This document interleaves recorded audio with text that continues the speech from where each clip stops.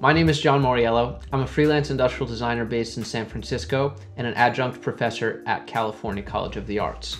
And today we're going to be looking at eyewear. We're going to be looking at two prominent eyewear brands, People of Jamestown and Masuinaga, and we're going to kind of break down some of the decisions that they made and some of the design decisions that were made and why. So context is pretty fundamental to good design. And it's especially the case when you're designing an eyewear frame because you always have to consider how it's going to fit on somebody's face. So generally speaking, the more average a face looks, the more it's considered attractive. And what I mean by average in this context is how closely a specific face resembles the average or the majority of faces within a given population. A study was done by scientists where they blended multiple faces together to yield an average of about 20 faces. And these averaged out faces were strongly preferred over one individual face. So bringing this all back to eyewear, what this means is you basically want to highlight the good features in somebody's face and downplay the more negative one. So obviously not everyone cares about highlighting their best facial features, right? They don't really care about looking beautiful, and that's great, more power to them. However, you still need to understand these basic principles if you want to design a good frame. So basically you need to understand the rules if you want to break them. It's much easier to kind of execute on a design in that way, and you're much more likely to be successful in designing sort of a weird or crazy frame if you understand why you're doing certain things or what each of these lines does in terms of the design. So let's look at this example here. Here we have a traditionally good-looking woman wearing a frame that just does not fit. Once again, this model has traditionally good-looking features, so she can almost get away with wearing these glasses. But look at these frames on the right and see how much better they fit her. Let's look into why this is the case. The frame on the left is much too wide for her face. There's also a bit of thickness and width in the bridge area here, which brings a lot of attention to the center of her face and nose. These two things are making her look a little bit cross-eyed. Because the frame is so thick around the bridge, it's actually sort of framing her nose as well, making it look bigger than it actually is. The frame is also really square, which makes her jawline look boxier than it is, which is a typically more masculine feature. And the flat arch in the frame along the top completely clashes with her otherwise nicely sculpted eyebrows. This model has bright blue eyes, but the frames are actually taking attention away from them because the frames are too small in this vertical dimension. It's actually cramping her eyes visually. Lastly, the frame is really thick and opaque, so it's casting a very dark shadow on her cheeks, making it look like she has bags under her eyes or something. Now let's look at the frame on the right. This frame cuts in much more drastically on the sides, which accentuates and brings attention to her cheekbone structure, a more feminine feature. The top arch of the frame better fits the contour of her eyebrows, although they could probably afford to be a little bit more arched, but it's still a major improvement over the frame on the left. The frame is much thinner, which helps with getting rid of the shadows. Her eyes are generally in the center of the frame, creating some visual balance and preventing that cross-eyed look that we saw on the left. Lastly, this frame is a little bit deeper in this direction, which helps with giving her eyes and face a little bit more visual breathing room. It's worth mentioning that the frame on the left isn't necessarily a bad frame, it just isn't a good fit for this model's particular features. So now that we have a little bit of knowledge on fit, we can start to look at some other designs. First of all, I just want to say thank you very much to Veo Optics for actually lending these frames out to me. They're an eyewear store based in San Francisco. They have some of the best and most knowledgeable opticians in the city, in my opinion. They really understand eyewear, optics, and fit. And they're not paying me to say this. I am just calling it as I see it. I could have borrowed frames from pretty much anyone else in the city. The first frame is by People of Jamestown, and I can sum up my interpretation of this brand's value proposition in one word, and that word is fit.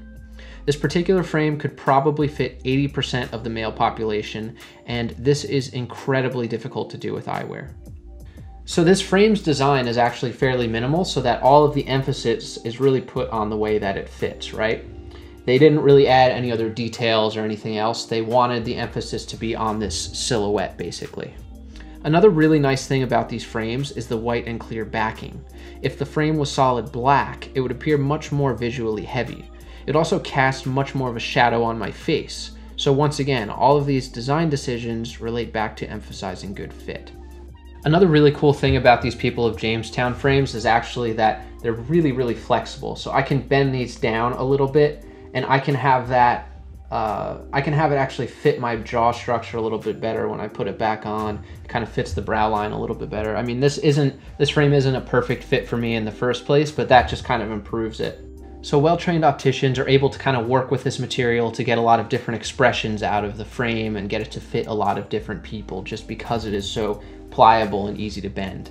So once again, every single detail of this frame pretty much goes back to good fit. That's really what they're trying to drive home. That's really what they're trying to communicate with this frame. Now we can look at a little bit more of a detail-oriented frame. This frame is by Masunaga. This particular design was done in collaboration with a really world-renowned fashion designer named Kenzo Takada. And Masunaga was actually founded in 1905 in Japan. And their mission statement is this. I think it's really cool. We manufacture excellent eyeglasses. We want to make a profit if we can, but we don't hesitate to take a loss. It is always in our thoughts to manufacture excellent eyeglasses. So as you can probably tell from that mission statement, Masunaga's pretty fanatical about craftsmanship. So moving towards the examination of these Masunagas, I see a lot of precision, I see a lot of craftsmanship, and I see a really rich heritage and history in these frames. The frame silhouette looks to be loosely inspired by late 60s or early 70s era military aviator sunglasses. With these Masunagas, we see a strong element of craftsmanship and precision. There's also an emphasis on the brand's history in these details. For example, the designer Kenzo had his family emblem engraved into the frames. These small engravings are inspired by vintage 1920s and 1930s jewelry pieces, which further highlights Masunaga's long-standing heritage in the industry. So this metal engraving wraps around the entire rim of the frame, along the front of the bridge and top bar, as well as along the sides of the temples. The metal wrapping gives the frame structure and strength. If the frame had just been plastic or acetate, it would not have felt as luxurious or high-end. Precisely applied details always communicate luxury. The details are so fine and delicately done that it never becomes overpowering, in spite of it being all over the frame. If they had made this a brighter gold or silver color, it would have given the frame a much more blingy and opulent character. The dark titanium metal color is very understated and elegant. Another thing that's really cool is that this entire front rim and temples are held together by only 2 screws underneath the temple pieces, which really highlights the elegant simplicity of these frames. There's no excess of material or structure. So another really nice thing that I noticed about these frames is just the impeccable details and the dedication to craft and really making a frame that lasts a long time. One thing that's probably worth noting is that these frames are made of titanium. The metal part is made of titanium. So it's incredibly difficult to work with. It's really difficult to bend when compared to stainless steel, for example. But they chose to go with this material because they knew that it was something that would last. And they kind of prioritized the durability and the lasting nature of these frames over ease of manufacturability, which is something that's really impressive. A great example of craftsmanship is where the top bar meets the rest of the metal rim of the frame right here. The parting line here is almost completely invisible. The manufacturers went through a painstaking process of making sure that these 2 pieces fit together perfectly, and this just really shows the dedication to precision and craftsmanship. So that pretty much sums it up, guys. Thank you guys so much for watching. If you enjoyed the video, please feel free to leave a like and subscribe. And if there are other kind of product categories or another product that you'd want me to check out, definitely mention it in the comments. Thanks a lot.